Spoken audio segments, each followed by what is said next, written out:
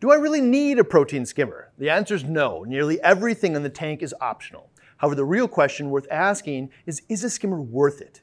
That's a system design question. What is the problem that I'm trying to address with the skimmer? And is it the best tool for the job? What you're going to find is a skimmer is not the best solution for many things, but the collective functions and redundancy it provides makes the skimmer juice worth the squeeze for many. You'll know the answer to worth it on your specific tank in just a moment. Challenge 1, organic food and waste removal. My experience is most skimmer implementations are capable of removing somewhere between 30 and 80% of the organic waste from the tank. In theory, from a nutrient perspective alone, that reduces the size or frequency requirements for water changes by 30 to 80%. Somewhere in that range is a threshold where the skimmer is worth it to most reefers. Half that 30 to 80% removal disparity is simply because most skimmers are treated like set it and forget it items where I plug it in and leave it alone. That will produce low to average results. Others actively tune the skimmer for ideal foam and collection, and they'll produce higher end results using the exact same tool. The other half is every skimmer has its own max capability, so if advanced or active tuning techniques alone are not working, changing tools to one that's capable of the desired job may be necessary. That can be going bigger, but just as often, smaller. The basics of that is if you don't feed a lot, a small skimmer with minimal air is the best tool. Going bigger will not produce better results, quite the opposite. If you feed a lot, a larger skimmer with more air will increase capability or capacity to remove waste. The best options are those that help us span the gap between those two. This series will provide a deeper understanding of the science behind foam production, collection, and skimmer design, and make selecting the right tool for the right job a lot easier. That said, ideal performance is not always necessary because a skimmer is often not designed to be or implemented as the sole filter on most tanks, so its value is not standalone, but how it combines with other efforts, often implemented with particulate filtration like felt socks or felt automatic rollers, and any reasonable water change schedule. Net result is a chain of redundant filters where the felt removes the organic particles, whole foods, or waste. The skimmer, the dissolved organics, the felt misses, and the water changes diluting what the skimmer misses. This combo may be the most time-tested, widely used approach to reefing. How effective it is based on how much thought and consistent effort you put into each step. In addition, today's reefers are utilizing techniques that leverage the value of the skimmer in different ways. Biggest modern advancement is a skimmer combined with organic carbon dosing. This combo is a complete solution to excess nutrients, even on tanks that are heavily fed. When I say carbon dosing, I'm not talking about that black activated carbon that filters the water. Carbon dosing is based on dosing carbon stored in organic molecules, most often carbohydrates, alcohols, vinegars, or bioplastics. Specifically solutions like Brightwell's biofuel, Nios Zero, Aquaforest Nitrophos Minus, Zeovit, and biopellets. Lots of solutions for carbon dosing like this.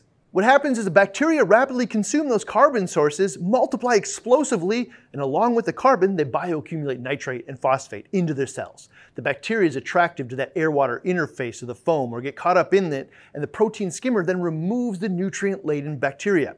It's a solution that works almost too well in many cases, strips the water of all inorganic nutrients.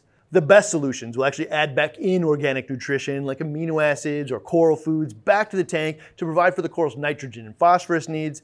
In this case, a high-functioning skimmer is what I describe as invaluable because most modern approaches to carbon dosing require a skimmer to work. Same thing with ozone in a skimmer. The skimmer becomes very high value.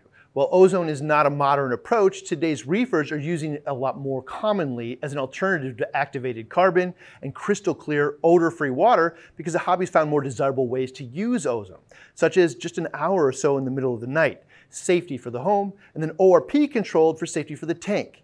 The worth it question, just a personal preference on the value of crystal clear water. All that said, where a skimmer is of what I describe questionable value, or at least performing redundant services, the first of which is smaller tanks. On a 5 to 20 gallon tank, I believe water changes are cheaper, easier, and more effective than a skimmer, and it avoids unsightly hang-on gear. On tanks this size, grabbing a pinch grip and just scooping out some water and sending it down the drain and then replacing it can be a 60-second maneuver. If you put a container of mixed salt water near or under the tank, a 1 to 2 gallon water change is just way easier than buying and maintaining a skimmer. In fact, on something like a max spec dice, you can throw a couple ATO containers below and set up auto water changes. Even on a 40-gallon breeder, you could debate the value of using that cabinet space to make water changes easier or even automated versus running a sump. A no skimmer, really no filter at all, AWC approach that worked for us is the E170. No skimmer, simply because it's a small, elegant tank and I didn't want to see gear all over it. And we also wanted it to be ultra low maintenance with as little work as possible. The solution was 3% daily water changes on an auto water changer. Net result is the tank thrived for years and only maintenance was mix up a bin of salt water every few months for the auto water changer to pull from. Dilution is effective, even on high coral density tanks like this one. I could have put a skimmer on this tank. In fact, it even came with one, but I don't think that it would have been worth it from just the maintenance and visual appeal aspects alone. The AWC approach just worked on this tank. 3% daily is effectively 20% a week, so notably more than most people do in a tank this size. That's still just over 2 boxes of salt a year. Another instance where a skimmer is a lower value investment for me is on tanks with highly effective refugiums or scrubbers. The beauty of a refugium is once it gets going, it's near effortless. Algae grows, soaks up or bioaccumulates the excess nutrient pollution into its biomass, occasionally grabs some, throw it in the trash to export the pollution from the tank. A properly set up fuge is capable of managing inorganic nutrients on its own and doesn't need supportive filters to do the job. The skimmer's role is probably more of a redundant function in this case. Occasionally a fuge can struggle for an unknown reason, so it's nice that the skimmer is there.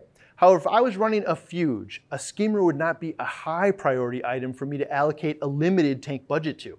This of course is debatable, and the answer is specific to your exact install. That said, you might notice that almost all the 52SE tanks have skimmers and refugiums. To be frank, that's partially because these are dreamlike systems. Redundancy is important for long-term documented tanks, and I'm also a pretty big fan of ozone and run it on virtually all of my systems now.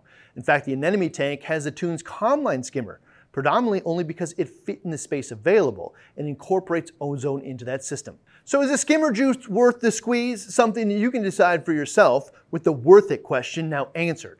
The next question is, how does it work? The answer is right here. How does a protein skimmer work? The forces behind the foam. Episode 3 in the BRStv guide to protein skimmers.